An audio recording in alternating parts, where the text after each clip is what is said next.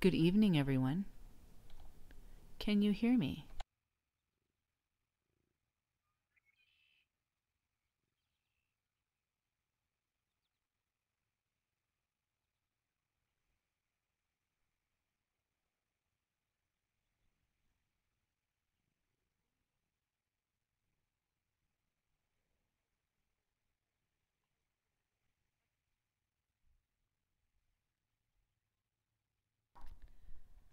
I apologize for our little mic mishap, but I want to welcome you tonight to our first ever Virtual Bison Tour mini-session.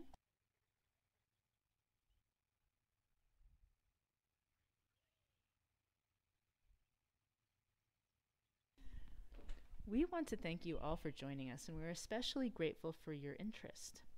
Without people like you and the support we receive from our Crane Trust members, the work we do here and the views you're seeing now would not be possible. So we would like to introduce ourselves. My name is Kylie Warren. My name is Josh Weesey. I am the Habitat Manager here at the Crane Trust. I've been chatting with you guys online while the mic's been down. I am a media specialist, and I am the person who created the images you're about to see.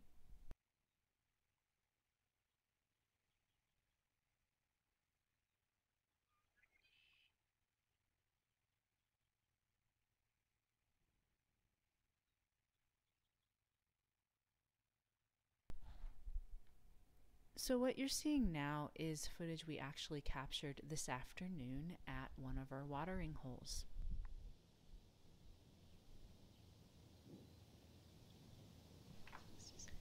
Thank you all so much for introducing yourselves in the comments. If you have not done so yet, we would love to know where you're watching from. As mentioned, we are watching from Wood River / Alda, Nebraska. That's in central Nebraska on the Platte River. And feel free to tell us any questions you might have about bison or why you came to this program tonight. So as you know, we do have a variety of virtual cameras on the property that we are able to live stream to you.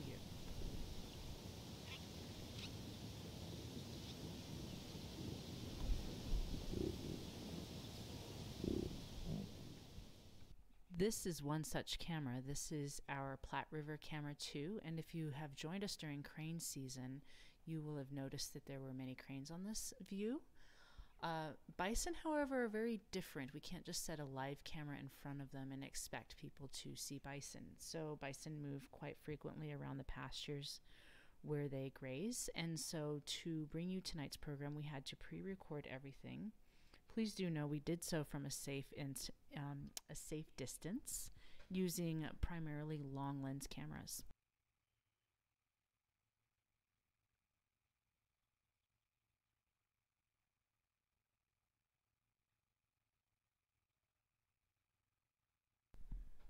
So we're going to take you back to the pre-recorded bison, and yes, our river cameras can be viewed anytime with a Crane Trust membership.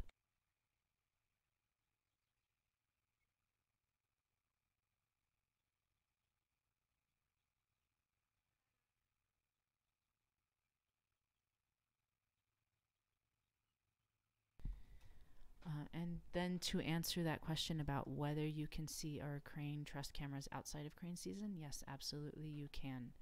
We do have them rolling all year round except when the power goes down and we have to reset them.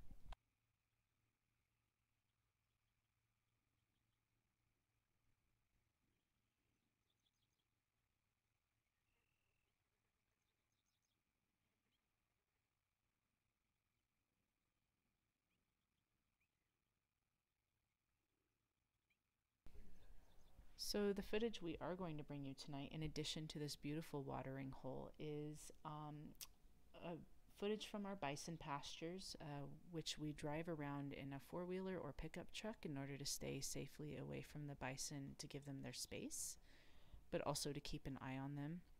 We'll have some imagery of baby bison calving. We will have some wallowing and obviously some grazing footage, as well as some bison at sunset, And we might even have time to show you around some of the other footage we've captured of other species at Crane Trust.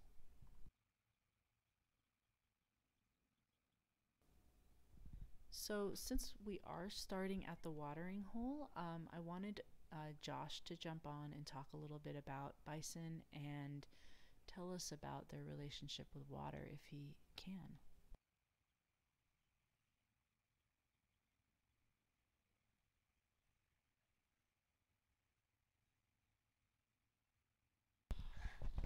Well, as some of you guys probably caught in the chat, I've been talking a little bit about bison and their relationship to water, specifically as opposed to cattle. Bison tend to have lower water requirements than cattle. They tend to be able to travel further away and make less frequent stops, which makes them pretty ideal for being a grazer on a pretty arid environment. These bison here really kind of buck the traditional thinking of bison avoiding wetlands. They actually they do kind of avoid wetlands throughout most of the year. In the summertime, though, they will come down to those watering holes and cool off. And then they also like this one because it's near spots for them.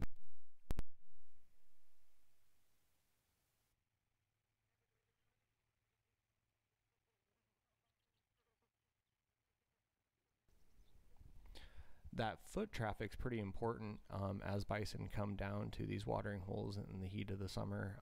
That would have knocked down cattails and things like bulrush and opened up that vegetation community for more 4B species and flowering species that preferred open kind of mudflat territory. So it's really important that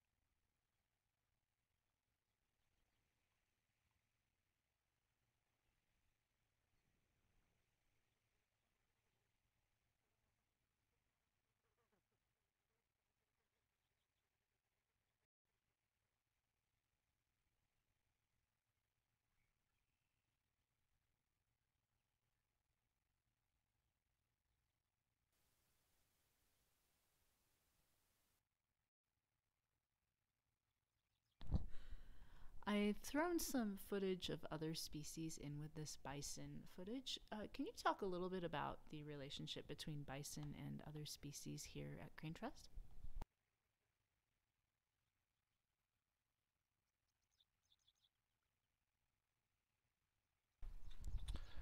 Sure, Kylie. The grasslands evolved, and all the species that exist within grasslands evolved under the pressure of grazing. Bison, as a numerous and large migrating grazing animal, would have had dramatic influences on the species that evolved in this area. So the grasses evolved to withstand drought and also withstand pulse grazing by large herds of bison moving across the Great Plains. With that, all the other species evolved to withstand or to prefer different types of habitat that bison are creating or leaving behind. So if they may be leaving behind tall vegetation in unpreferred areas, some of those grassland species have evolved to prefer to nest in those ungrazed areas. Some species, like the grasshopper sparrow, has evolved to really like the areas that bison prefer. So they are in areas that have been heavily grazed by bison.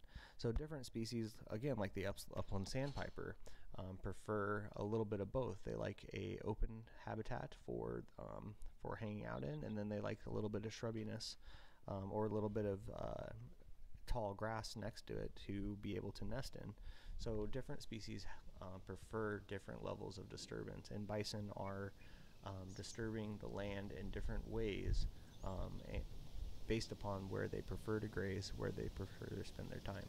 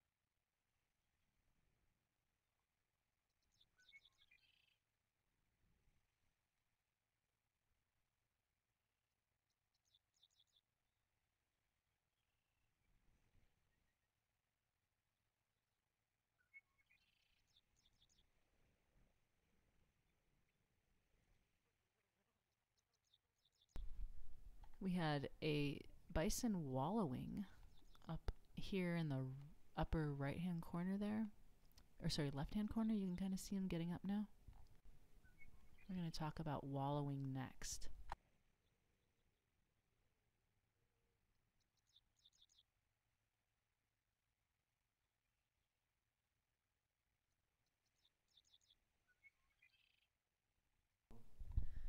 And there's the calf having a go.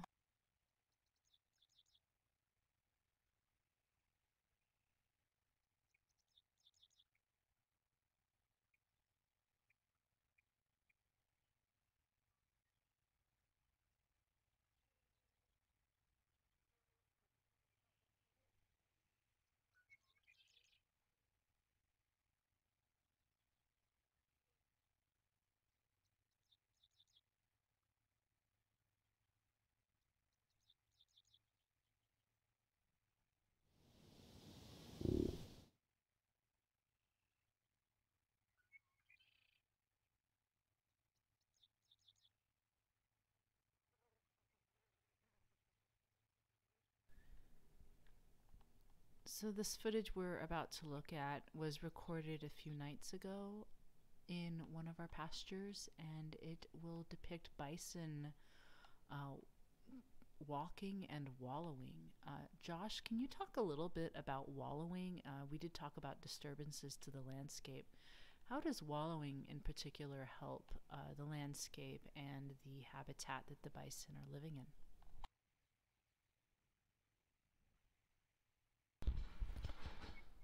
So again, wallowing is kind of a unique behavior. Cattle do it as well, but not to the extent and frequency that bison do. So wallowing by bison is essentially multiple fold. So it serves for multiple reasons. So one reason is to essentially scratch themselves. There's a lot of bugs out here on the prairie and a lot of things bothering them, so they get down and scratch their hide. Another is they use that technique to help them shed their winter fur. They also do it to put dust on their thinner summer coat to help them gain some sun protection. And that also helps protect from insects as well. And another reason a bison might wallow is that they are doing it as a way to exert their dominance. Male bison will often go and wallow in one of their holes, and they will, kind of show their power, and they'll do a lot of grunting and maybe a little bit of urinating in that wallow. And you'll see another male bison come up a few moments later and do much to the same behavior, kind of showing and creating that territory.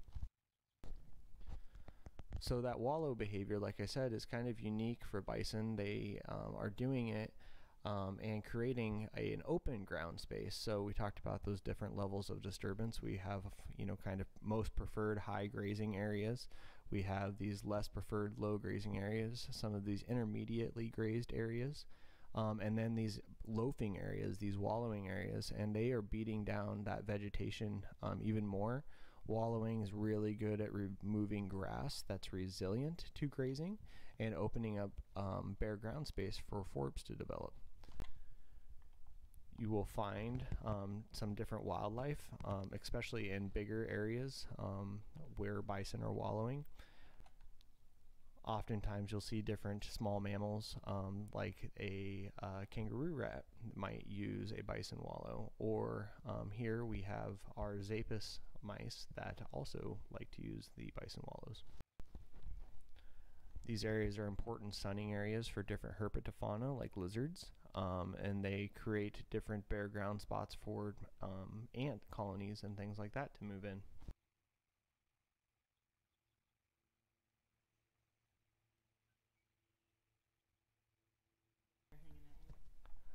And you'll see some of these birds that are buzzing by and hanging out with the bison. Those are brown-headed cowbirds, or as they should have been called, brown-headed bison birds. Those are native birds to Nebraska and throughout most of the Great Plains. These birds followed bison in large flocks, often picking off the bugs off of bison or near bison, and the insects that would have frequented the bison dung that they deposit as they graze throughout the landscape. An interesting fact about brown-headed cowbirds is that they don't actually make their own nest. They exhibit what's called nest parasitism, so they actually lay their eggs in other birds' nests and allow that other bird to raise their young.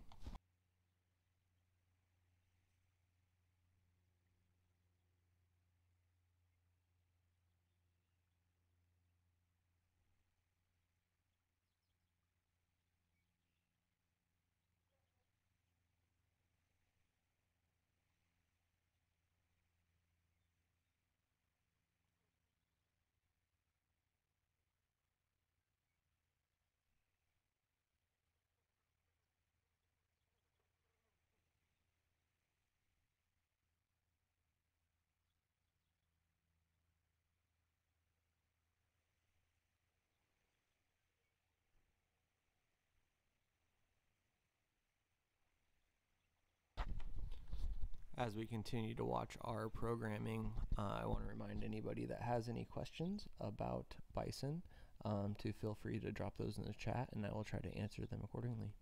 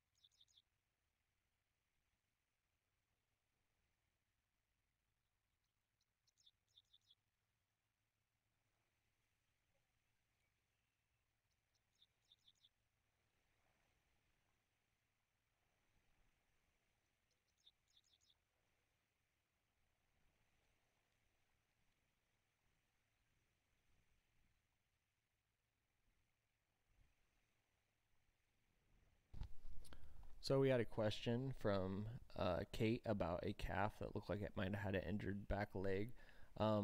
We do experience a few cases of foot rot. I'm not sure exactly if that calf had foot rot, but being so close in proximity to the groundwater here on the Platte River, it's not just a problem we have with the bison, but cattlemen often see a lot of foot rot down here in the lower part of the plains. Typically, we have a pretty, we'll say, hands-off approach to managing the bison as far as we want them to be wild animals. However, we do not want to see them suffer or to go through any unnecessary trauma due to the fact that they cannot freely move throughout and migrate as they would have done historically. Historically, they would have not had fences, and they would have been able to move to higher ground if they needed to, or go find things like natural salt licks. Due to that fact, we offer a kind of a free mineral, a multi-mineral for them to freely come and attend as they need to. And we do offer an iodine salt lick block out there for them as well. That iodine salt is essential to help prevent those foot rot issues.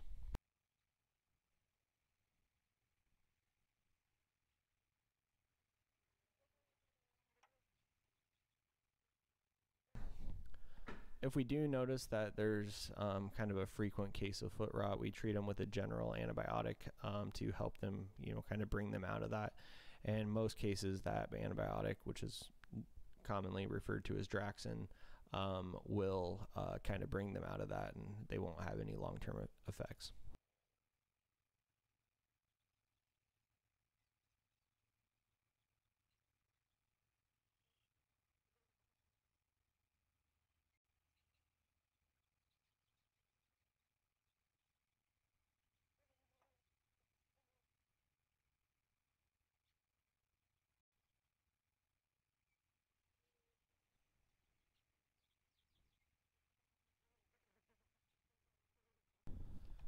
We had a question asking about the bison being genetically pure, and I just want to address that through the audio. I did a little bit through the chat. So our bison have a very low level of cattle integration based upon the known nuclear markers for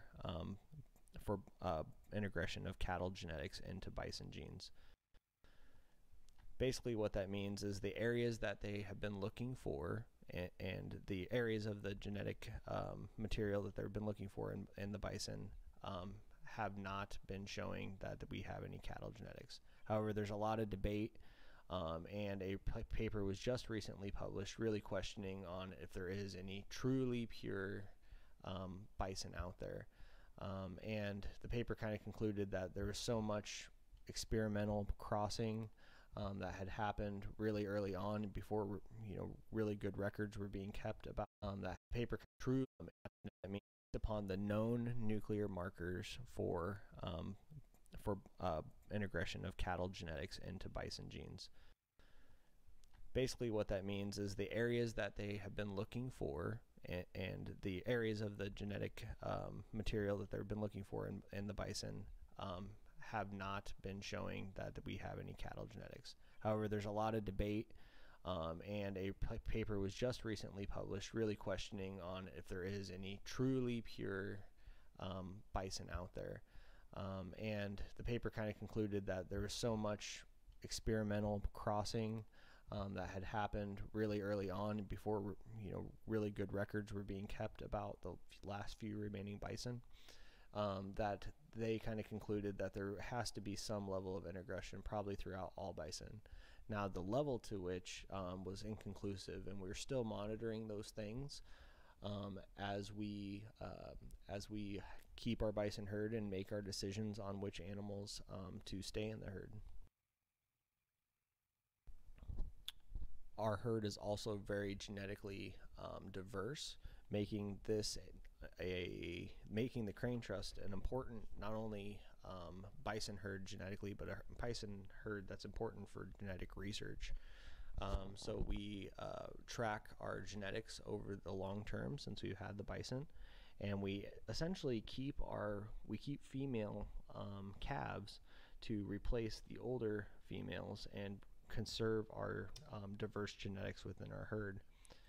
And we introduce new bull bison at a young age to naturally integrate into the herd and come up through the dominance and social hierarchy naturally.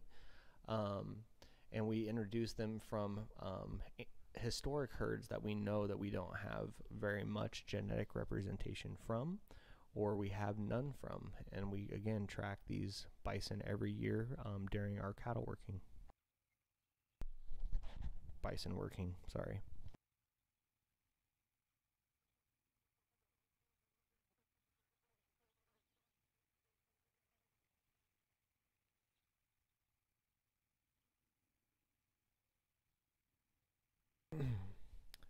We have a question from Two Dogs asking if there's any known historical wallows in the valley, the Platte Valley, or specifically known crossing areas along the Platte River. I think that's a really great question.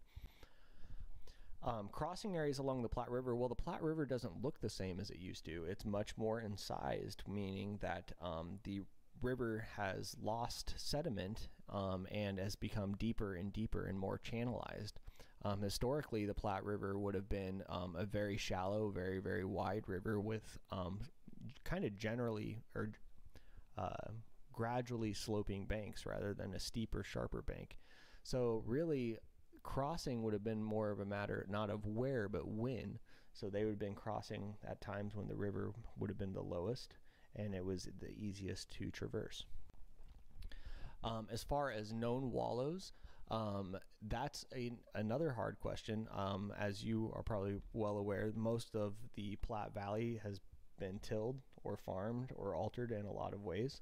And the few relic sites that remain are now, covered by a lot of invasive plants, and a lot of the wallows quickly revegetate with time because grasslands are disturbance tolerant. So there may be wallow-like depressions, but it's hard to determine whether those depressions were truly wallows or if they're a natural occurrence in the topography. However, in the sandhills, they're pretty conclusive that they have very large wallows that still remain. There's an endangered plant species called the blowout penstemon that occurs in the sandhills of Nebraska that they believe that bison had a very important part of keeping areas of sand open through their wallowing activities and allowing the wind to continue to keep those open in the sandhills and allow that plant that only grows in those open sand areas to grow. So with the loss of bison across much of the sandhills, we've lost many of those blowout penstemons and the appropriate habitat type, having kind of cascading effects on that plant, leading to its endangered listing.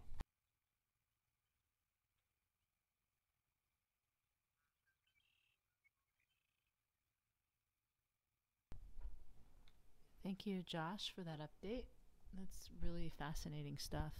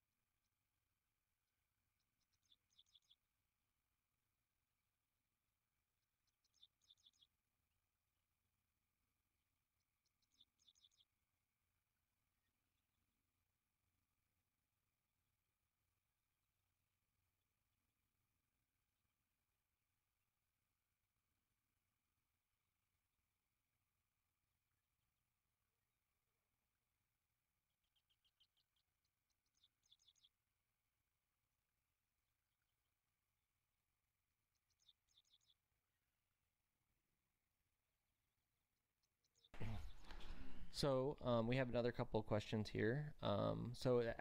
This one asks when the Crane Trust Bison program started. So we started a pilot program, kind of borrowing a few bison in 2014 to make sure that that they were going to be okay, that they were going to thrive. So we borrowed some bison from somebody, and for about a year, and found out that we felt like the bison were healthy and they looked good, and that there was no major risk other than making sure the infrastructure was intact. So in January of 2015, we introduced our first 46 bison, and from there the herd's grown by those additions and calving. So we are now nearing our grazing objectives, at least until we start adding more bison fence when we can, and through support of people like you and donors and interested parties. Hopefully one day that will be possible to increase the herd size, or maybe even put bison on other people's land throughout the Platte River. So cattle are also used on the Crane Trust as a grazer. We use cattle on Mormon Island, which is the largest intact wet meadow left on the Platte River, so it's seasonally flooded meadow area left. And we use them for a couple of reasons. One is that these bison here are closer to the office and a place where we can keep an eye on them in case anything happens. The other is the infrastructure, so the cost to fence off Mormon Island with bison fence. It's a 6-strand fence that's 6 foot high. It's a pretty costly and time-consuming endeavor. So we do hope one day to get them out there as well, and maybe get to a point where we only use bison. But again, as I had mentioned, the changes that have happened to the landscape. So there's things like invasive species, fire suppression, and woody and species encroachment onto the grasslands, making them shrublands or woodlands. And cattle can be used in a really effective way. We can force cattle to graze longer, with more cattle on a spot for a longer duration than these bison. So we can kind of manipulate cattle grazing in a way that helps us meet our management objectives, be that control an invasive species or open up ground space more to plant with native forbs, or to beat down an area because of for other reasons. Say we want this area next to a place we're about to burn to be grazed low, so it decreases the risk of that fire spreading.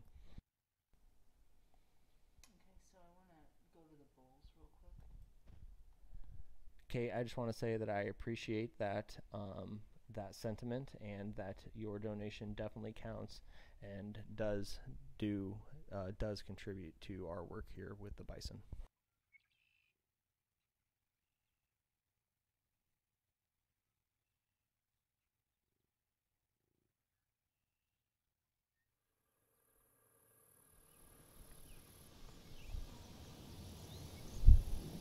So I wanted to share some footage of bulls. These are bull bisons hanging out on what I love to call the prairie savanna. Josh, can you talk a little bit about why bulls like to isolate so much?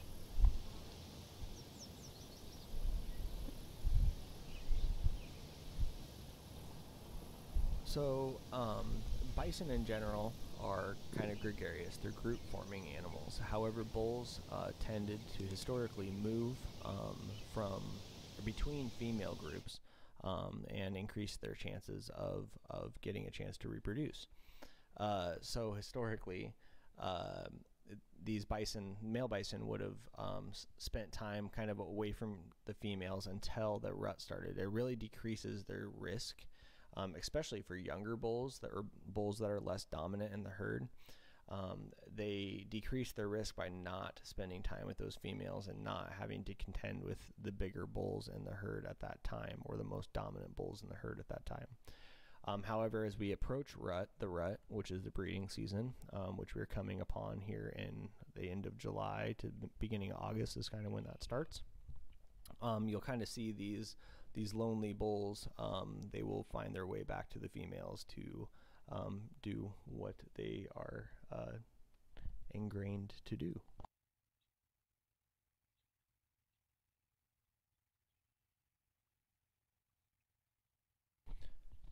We had a quick question about gestation time. Yeah, gestation's about the same as a cow, so we're looking at like that 9.5 month period.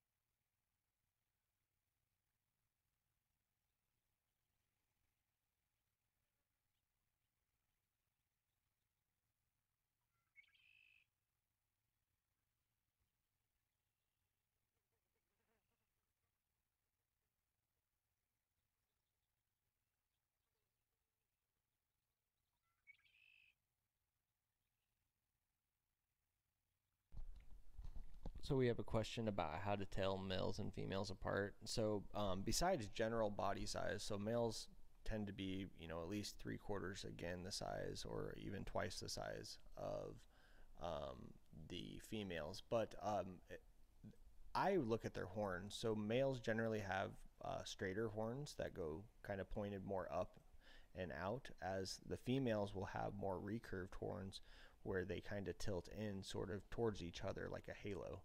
And that's kind of the way that I tell them apart. The young bison, like the 2-year-old bulls, their horns are pretty spread apart, so they actually kind of point out before they start to recurve up. And mainly the evolutionary reason for those horn differences is males tend to fight each other more, so having that pointy horn is at their advantage, where females tend to be more defenders of their calves, having that rounder horn to fend off any potential predators.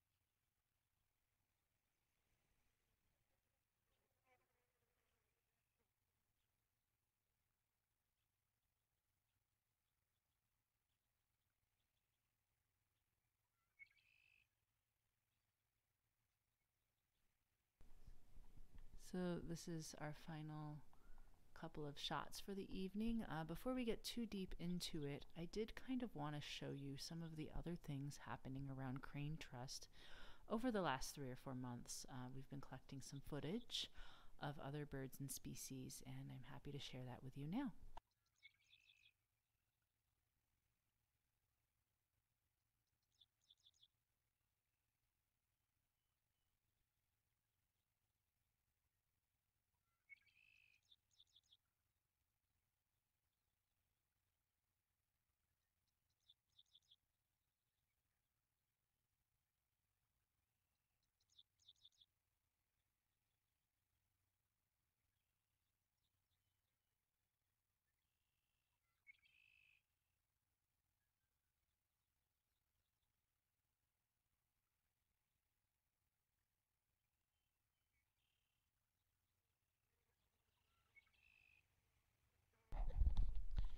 Sorry about that glitch.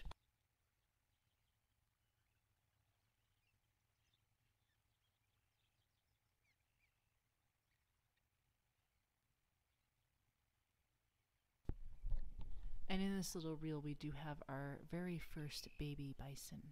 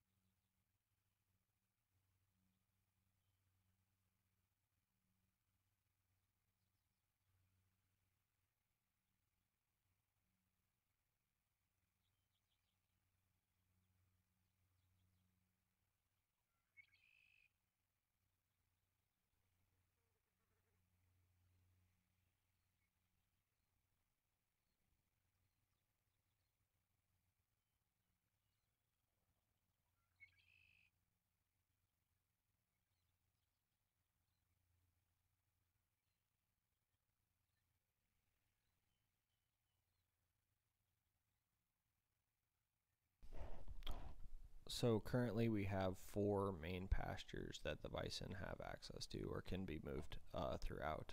Right now they have access to 2 of those pastures, so at any given time there may be 1 to 3 of those pastures open depending on management objectives for the habitat.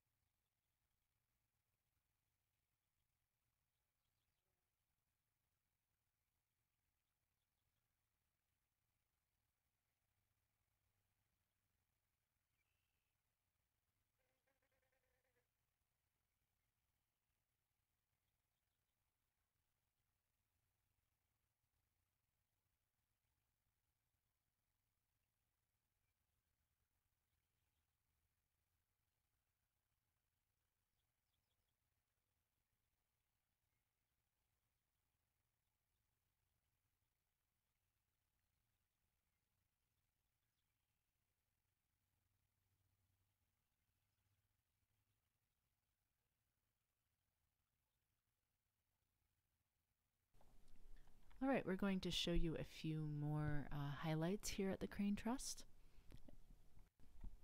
Spoiler alert, there will be no cranes in this highlight series.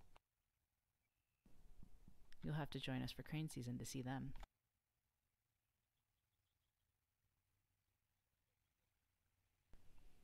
So our last virtual program was all about prairie chickens.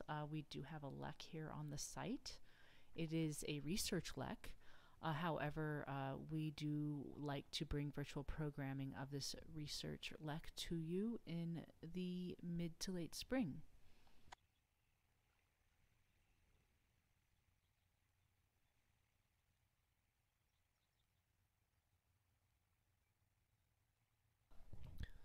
We had a question about disease transmission with or between cattle. Is that something we're concerned about? So it's definitely on our radar with things like brucellosis and mycoplasma wreaking havoc potentially within different bison herds. However, it's part of our bison management plan to actually quarantine areas where cattle have been before bison get access to that area. So in general, we give them, maybe even 6 months to a year of rest between when cattle are having access to an area before we decide to reintroduce bison. So they're kept pretty excluded from the cattle at the moment. So again, reducing that potential risk.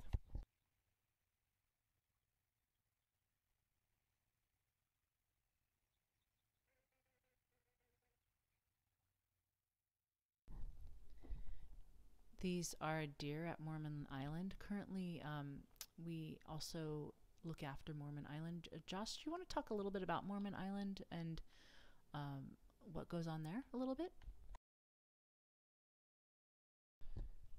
Yeah, so like I mentioned, Mormon Island's the largest intact and contiguous tract of relic wet meadow that never been tilled, seasonally flooded kind of wetland that we have, and that's left on the Platte River.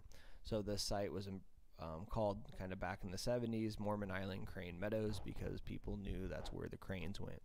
And when the Crane Trust was formed to protect whooping crane habitat along the Platte River, it was very obvious that one of the first places that needed to be protected was Mormon Island Crane Meadows, and it became under Crane Trust ownership at that point.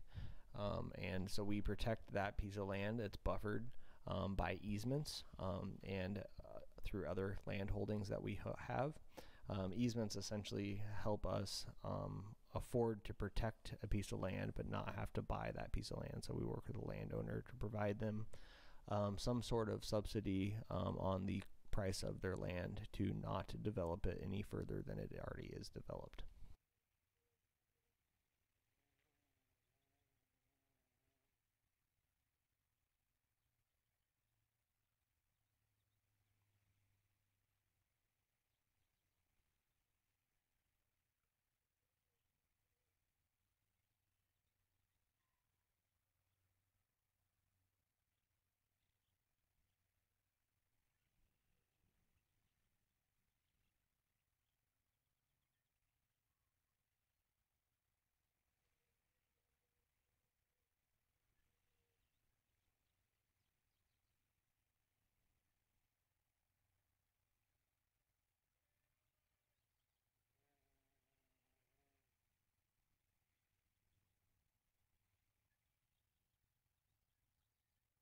Top speed. So bison's top speed in a short burst is up to like 30 miles an hour. They don't sustain it for very long. However, they can keep a trot up, about 15 to 20 miles an hour for quite a distance, a couple miles.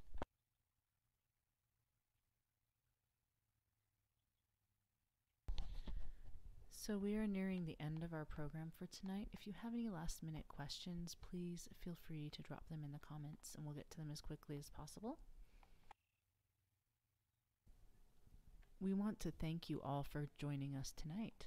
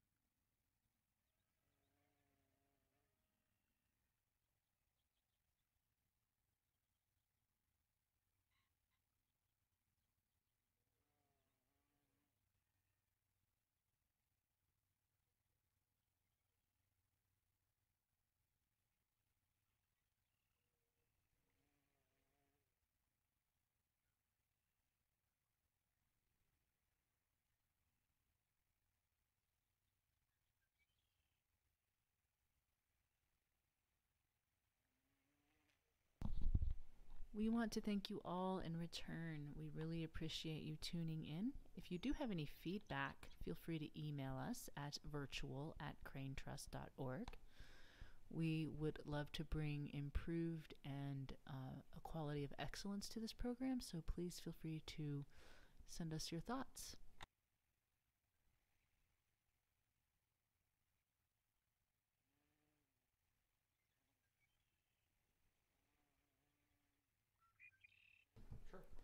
So I'm just going to ask Josh here if he has any last words here for you all tonight. Well, I guess in closing, I just wanted to say that, what we do here and how we do it and why we do it is important. There's not much left of the prairie, specifically not in central Nebraska. And these bison being returned onto the prairie after 150 years of their absence is quite a feat. And I just want to thank everybody out here for supporting us by viewing us, whether you're from Nebraska or from far away. It all helps to raise awareness of what we do here and why these things are important. And we hope to see you guys out here in March, and we will talk more about what we can do to bring more virtual experiences of this great and wonderful place to you all. Thank you all, and have a great night. Thank you so much, Josh, for joining us. And as a reminder to you all, we do have our members exclusive programming for tomorrow night.